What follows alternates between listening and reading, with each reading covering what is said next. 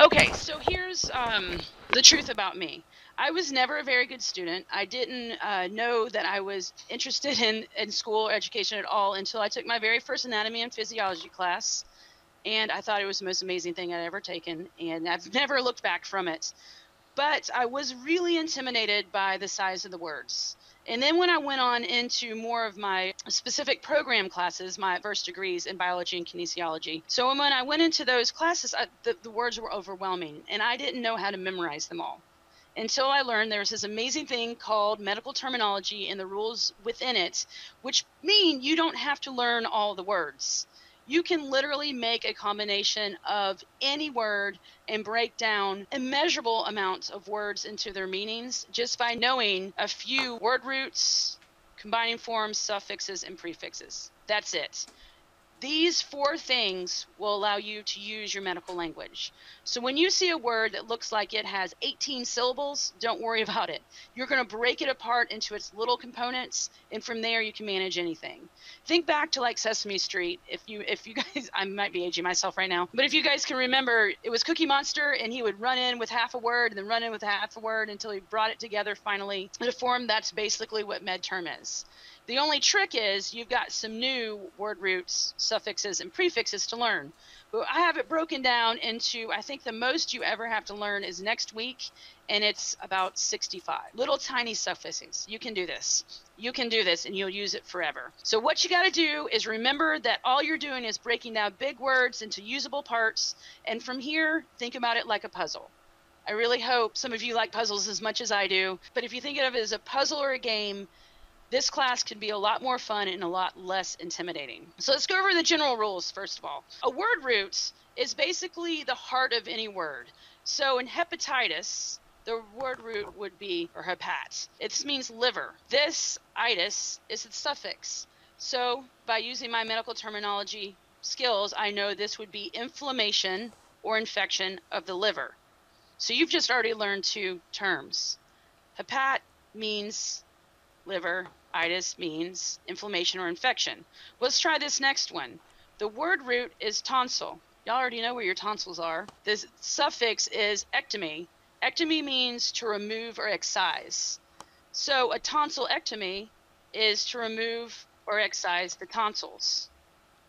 What if I did this? If I did that, all I've done was take ectomy from tonsillectomy and move it to hepato, and now it's hepatectomy. Now that I know this is to excise or remove, it would be removal of the liver. So what if I take the itis off hepato and move it to tonsillitis? Now this would be an infection or inflammation of the tonsils. It really is this easy. You break words down. You never look at the entire word or it'll overwhelm you. So I'll go ahead and go through this. Oma means cancer or tumor.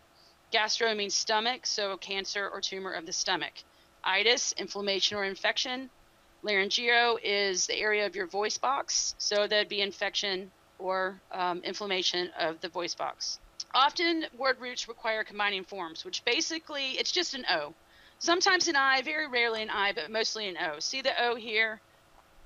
In mammogram, there's the O. In psychology, in laryngeospasm, in hepatomegaly, there's the O. Basically, 2 consonants don't like to touch when we build med-term.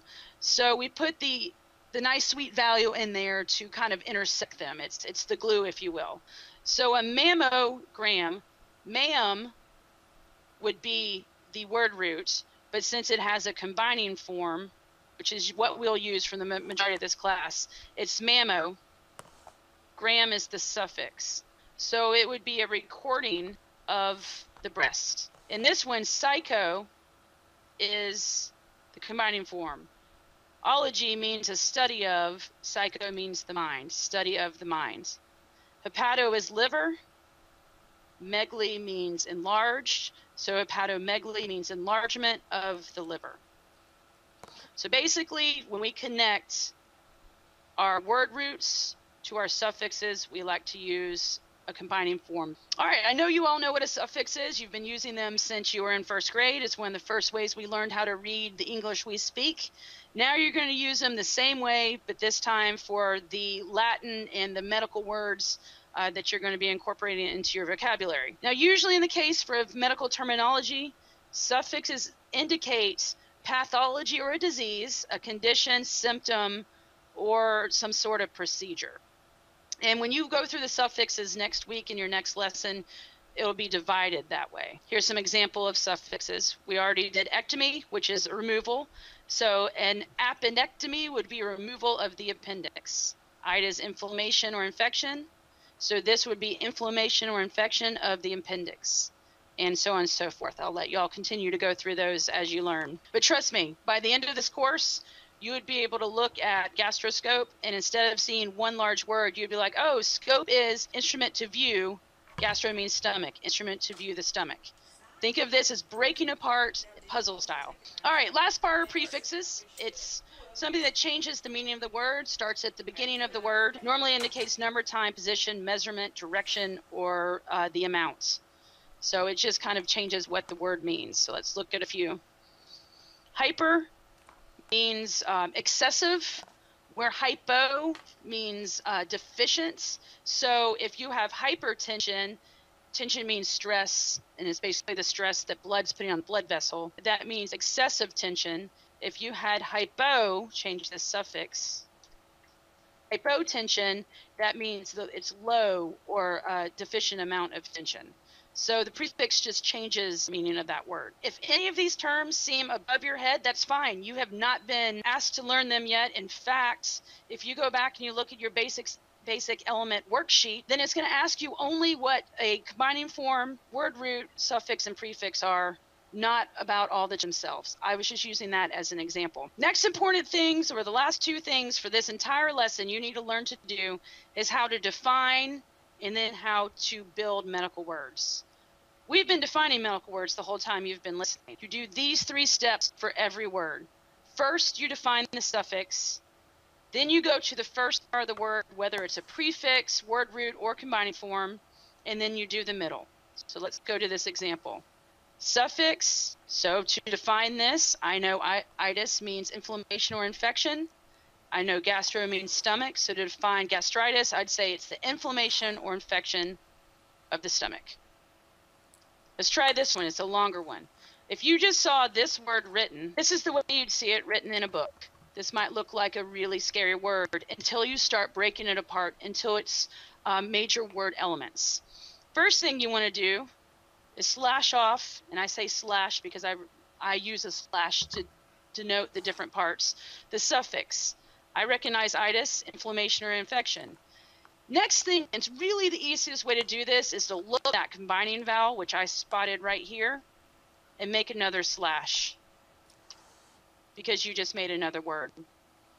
And then I'm going to denote the vowel as its own combining form. There's your glue. Inflammation, go to the beginning of bone and joints. Osteoarthritis is an inflammation, it's a condition that inflames the bone and joints. So you can do that by just breaking that down. Use that slash when you're doing it on your paper, do it on the computer. Use that slash, because all of a sudden when you break that big word into its smaller components, it's a lot easier to handle.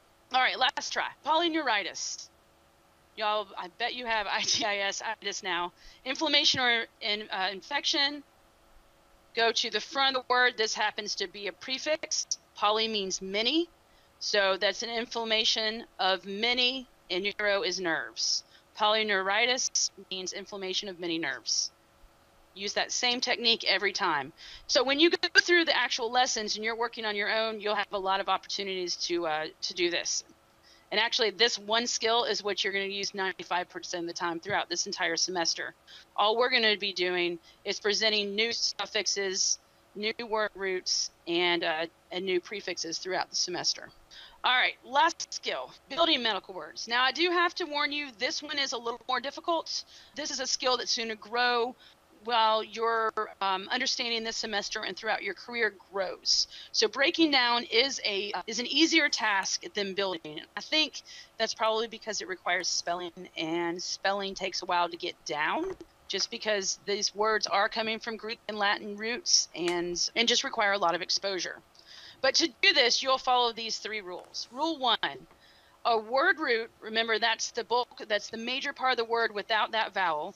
links a suffix that begins with a vowel. Here's your example. If a suffix has a vowel, you do not use this combining form vowel. Since arthro has an R, the R can touch the I, they're fine.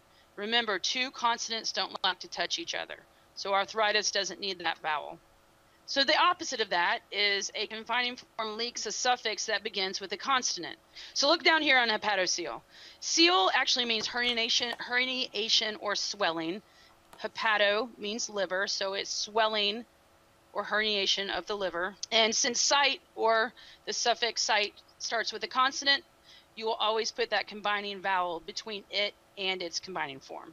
So just remember, if it has a consonant, it needs a vowel. If it doesn't, such as ITIS doesn't, it doesn't need a vowel. And if this sounds confusing, and you'll have a ton of practice of this as well as other videos supporting it in your lesson. So if it doesn't have a vowel, like itis, no combining form or vowel needed. If it has a consonant, then go ahead and add that combining form in. Last rule, if you are linking together two word roots or combining forms such as gastro, which means stomach, and intestino, which means intestines, then you always use that combining O. So this would, AL means pertaining to the stomach and intestines. So that O will link those. I'm not going to linger on this because I just told you this is definitely the most difficult part. And there's some practice activities that I think will make it clear. But there are 3 rules to building them, but most importantly, get down those 3 rules to defining medical terms, starting with the suffix always, then going to the front of the word and through. So when you come into your Blackboard course, once you complete the course policy quiz, of course, you will go into lesson 1, into your basic essential materials. Start going through your check sheets, which will make sure that you're on the right road for success, and then complete your worksheets. And I'm hoping now, while I'm scrolling through this worksheet, things like word root, combining form, suffixes, prefixes, defining medical words, building medical words look familiar. As you can see, everything we just did is basically lesson 1. If there's anything extra in your book, such as specific terms, even ones we just went over, you are not responsible for them for this. For every single lesson, you're only responsible for what's on the worksheet.